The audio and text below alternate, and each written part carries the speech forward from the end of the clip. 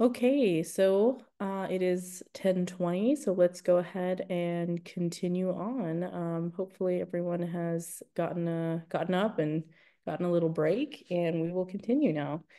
Um, so now I'm going to be talking about data storage and some best practices for sharing.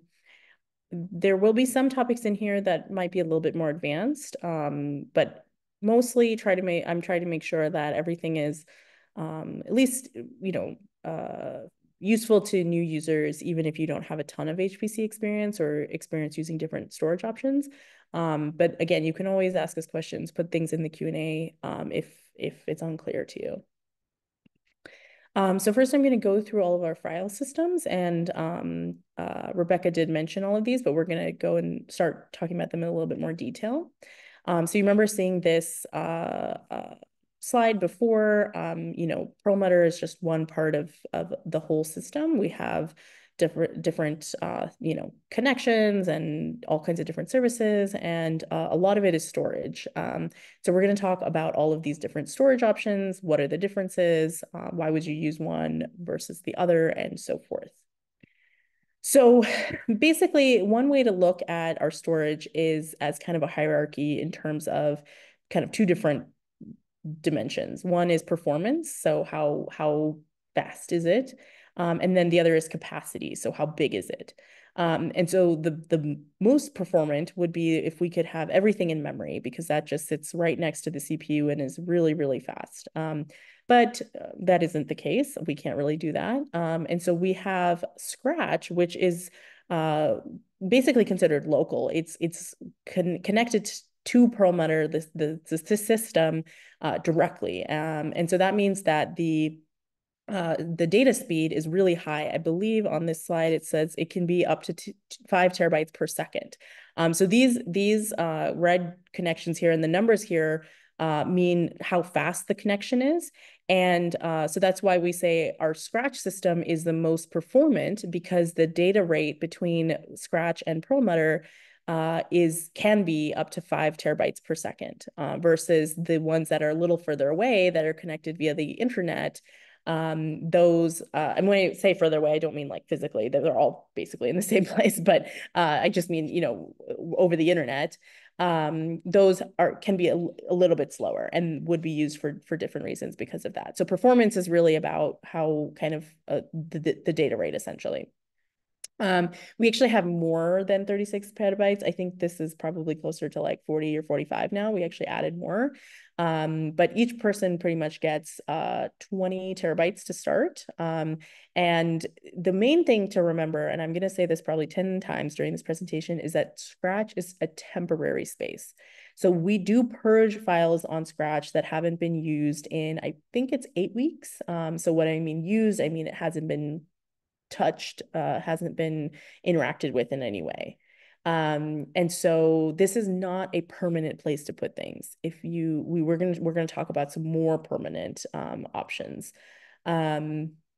So this just keep that in mind, that things in Scratch are not permanent. It's meant to be used when you're actively doing some kind of computation because it's very performant, but then you need to move your data somewhere else. So one place that you could move it is to our community file system. So the community file system is very large, and it's not as fast, which is why we don't recommend running from community file system. You can, it still will be good. You may not even really notice a difference. I probably wouldn't, but it depends on what you're running. It is a little bit slower, but it's our kind of second best option. And it's not, I mean, it's semi-permanent. And when I say semi-permanent, it's because when you're a user, you have access to that space because you're on a project. If the project doesn't get renewed, each year projects have to get renewed, or if you're a user and you're not, using it anymore, like if you get removed from a project, then you may lose access to that data. So when projects don't turn over for the next year, we tell PIs and everybody in that project to remove their data so that they have access to it, because otherwise they may lose that access. Then we have our archive. And so this is a tape archive, and I actually have a video later I'll show you, but this is a huge, huge amount of space. It's for long-term storage. It's very stable. And you can put data that you need to keep that is kind of like we finished this paper, we finished this project, you need to keep the data because you might need to refer back to it, but you probably don't need it now, and you may not need it for a while.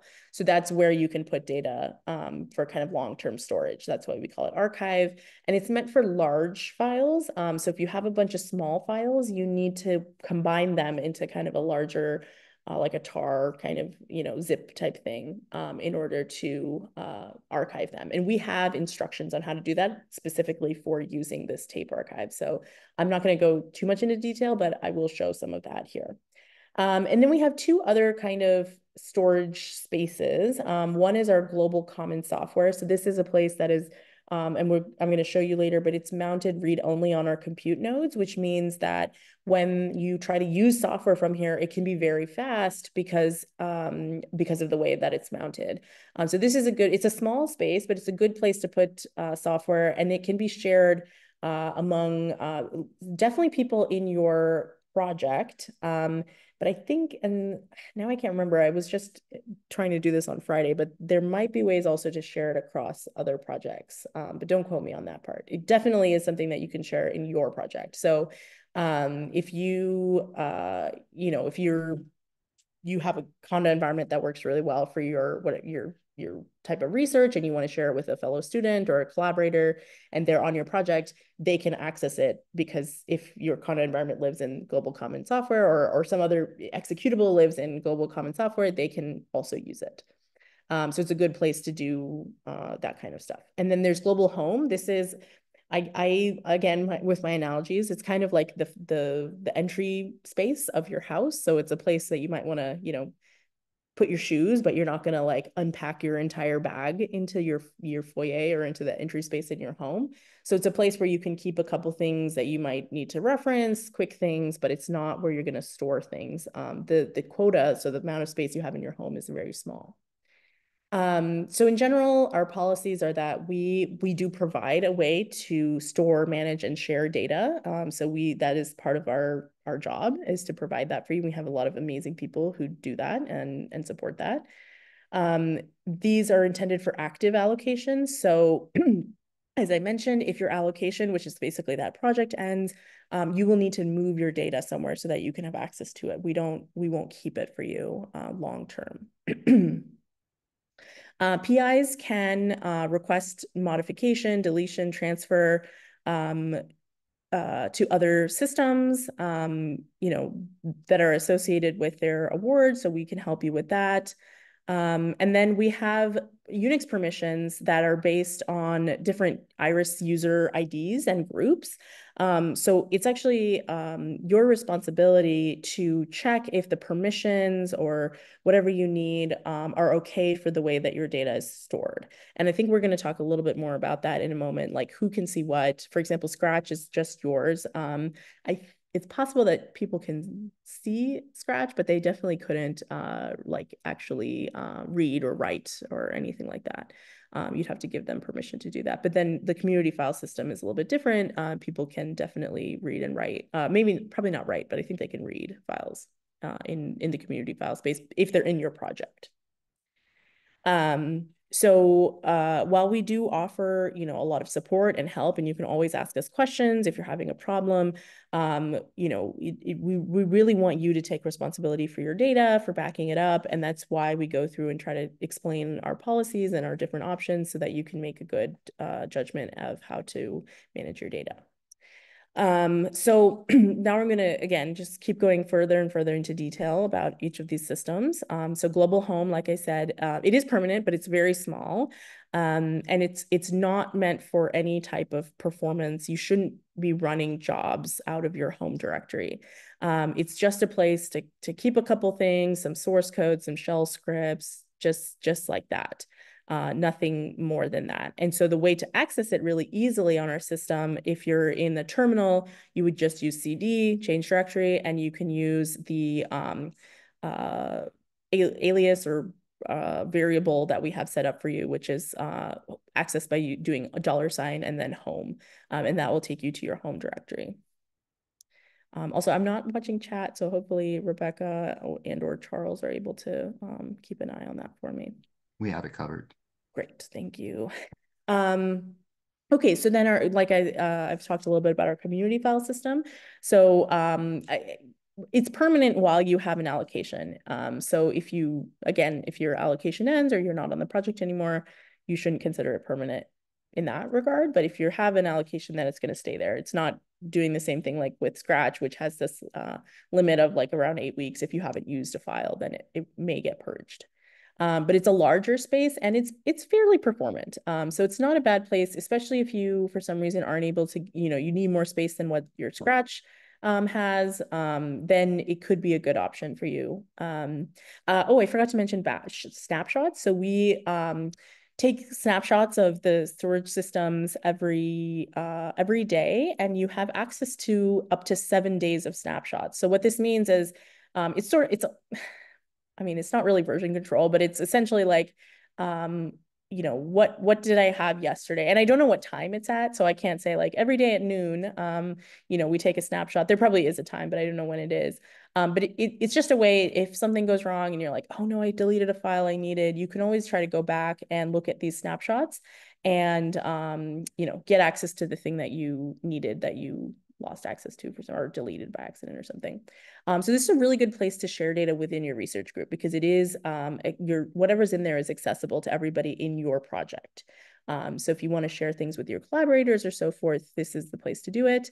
And you can access it similar to home, CD, change directory, and CFS.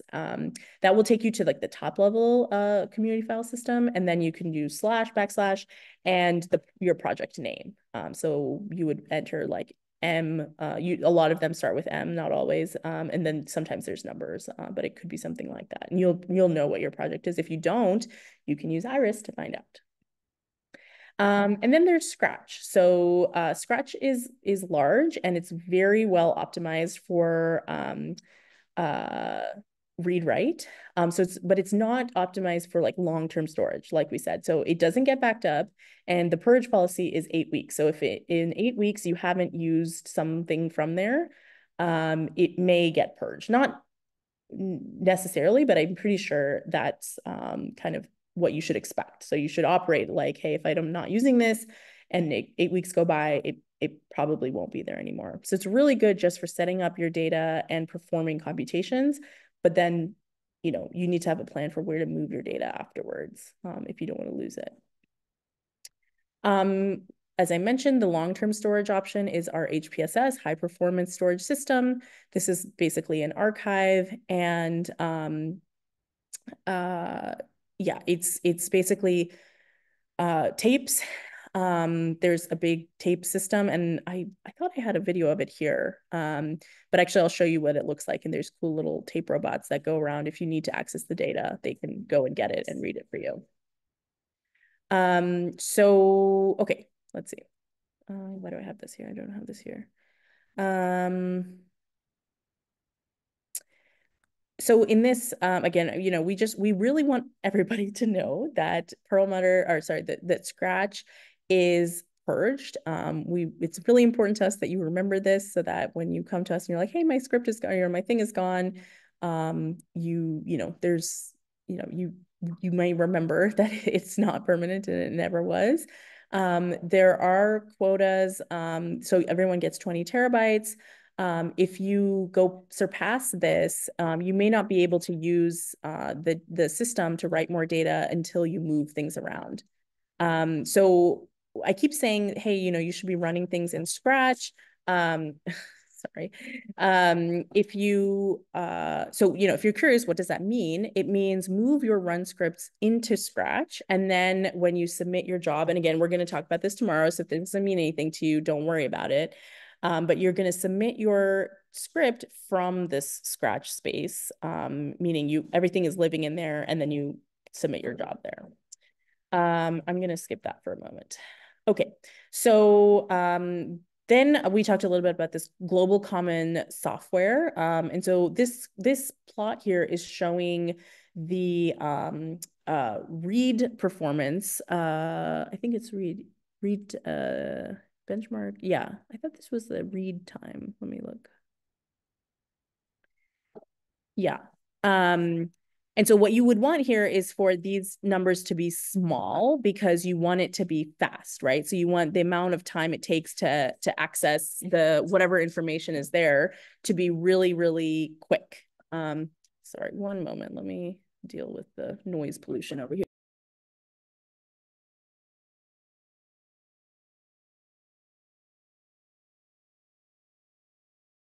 Sorry, I apologize for that.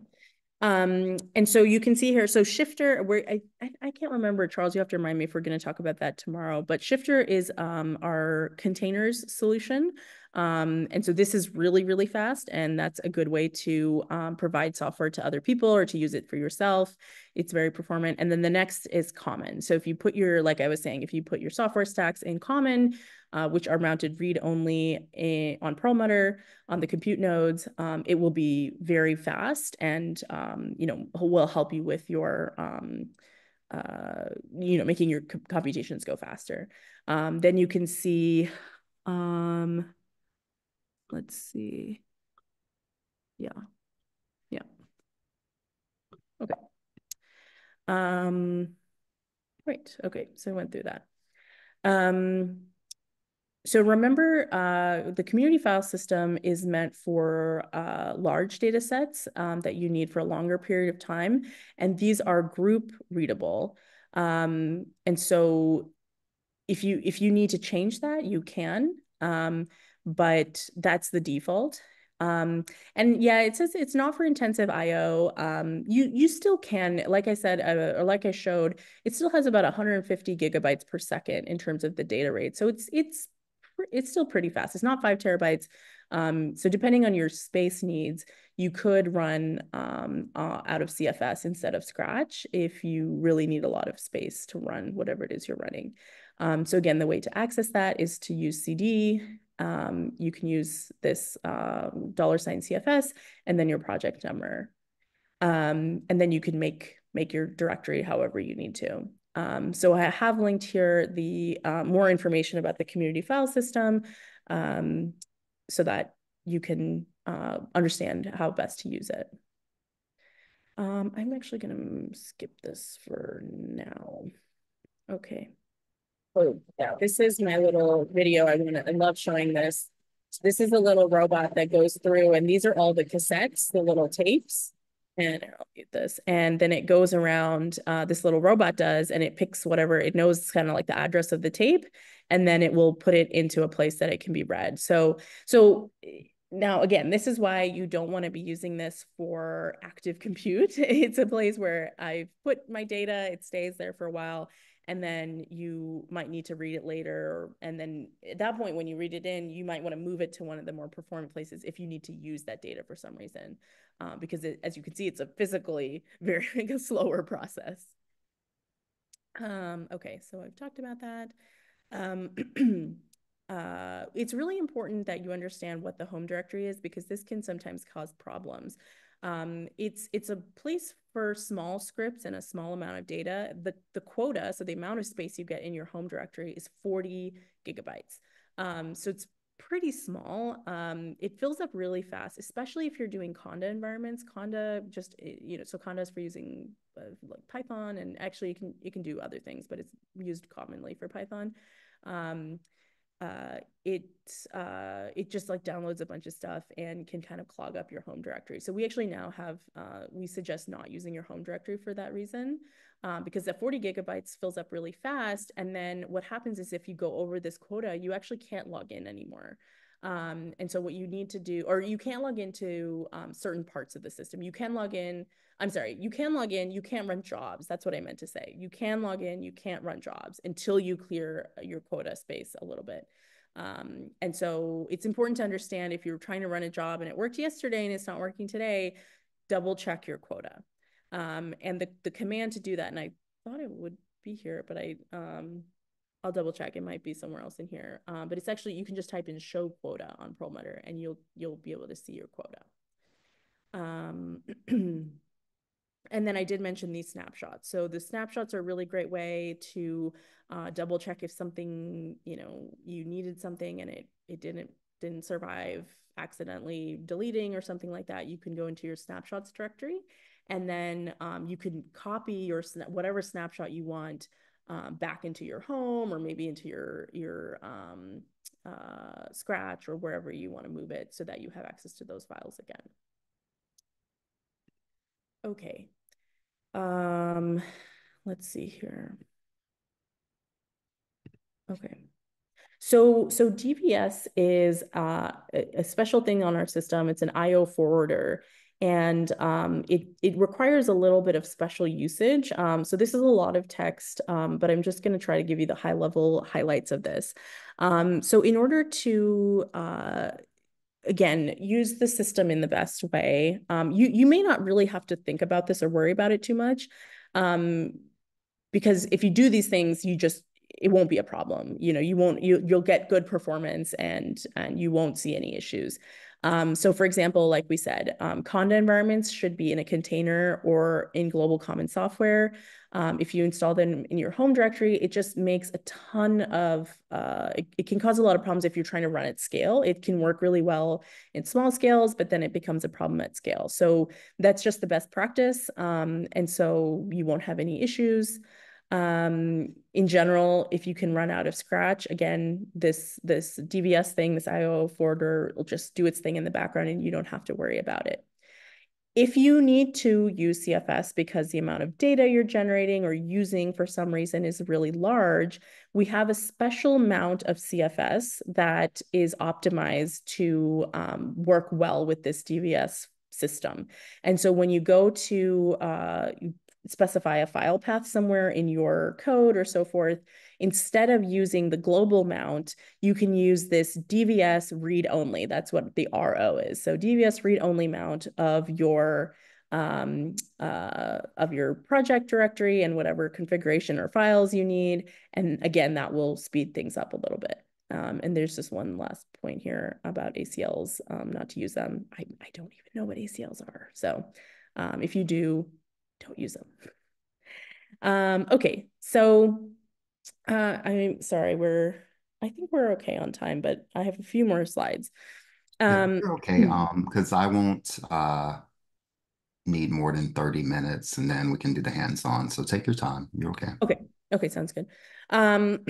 So sharing files, there's a couple different options. So I think I would mention this. If you're working with other people, just in your project, you can use CFS. Anything that you put in CFS is group readable. And actually, is it group? I don't know. There are parts of it that are writable, but I don't think you can go in and mess around with other people's files. I need to double check all these permissions, because it's different, and there's different defaults in different places, but you can definitely go in and see other people's files, and you can copy them over if you need to access them.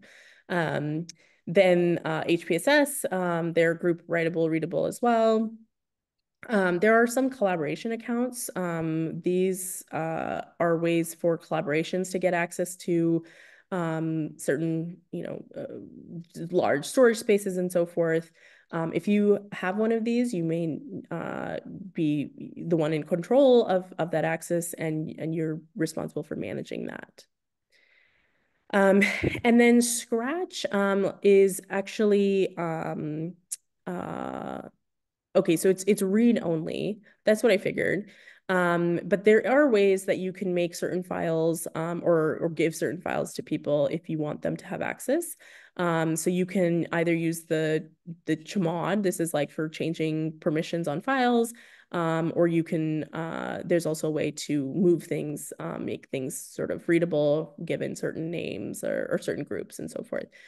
So we have more details about this in our documentation, but it might be a good idea, if you're concerned about this, to go through and read that documentation and understand what the defaults are. And then a really, really useful thing we have is this give take utility. So this is a way to actually, you just on the command line could say give, and then the name of the person you want to give it to and the file, and you will be able to they'll get an email to whichever email they have associated with NERSC, and they'll know, hey, so and so gave you this file, and this is a really easy way to send or give people permission without having to manage it yourself. And then the other person will just go into Perlmutter and take the file that you gave them. Yeah, so this is how that is done. And again, this is in our documentation as well. There's a couple options for sharing with external collaborators, and I won't go into full details because some of these require a little bit more work. And so the best way to get the information is to use the full documentation to read about and just follow the steps.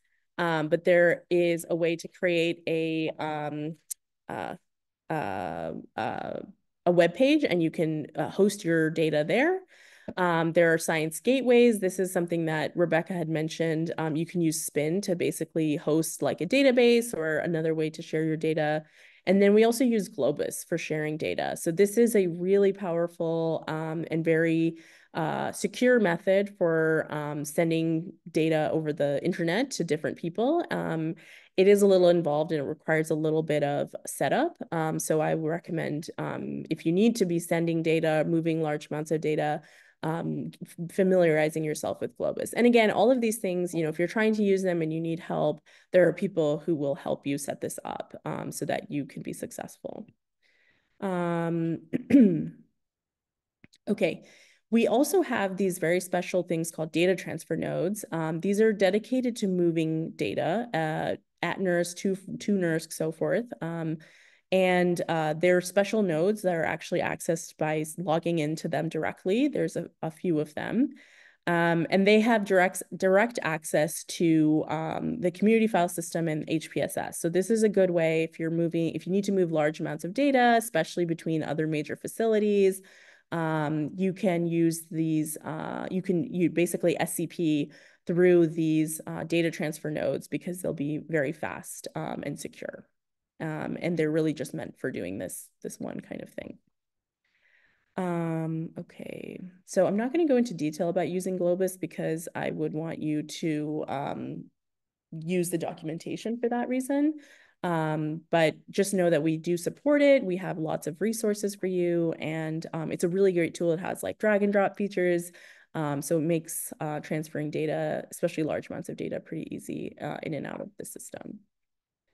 Okay, so we're not going to go through all of that. Yeah, so this is kind of a little overview of all of our different options. If you are ever confused, you're welcome to, take a screenshot of this, keep it around. It's kind of just meant to reiterate all the things I've said about what are the different options, how do you use them, and which one is big, which one is small, which one should I be using for different reasons, and so forth. So yeah, so thank you so much. Again, this is meant to be kind of a quick overview of all of the different storage options. Hopefully I went through and told you about which ones you should be using during your active computation, which ones you should be using when you just need to store stuff. But you're always welcome to ask us questions if you are confused or not sure which one is the best option for what you're trying to do. And we will happily answer those questions for you.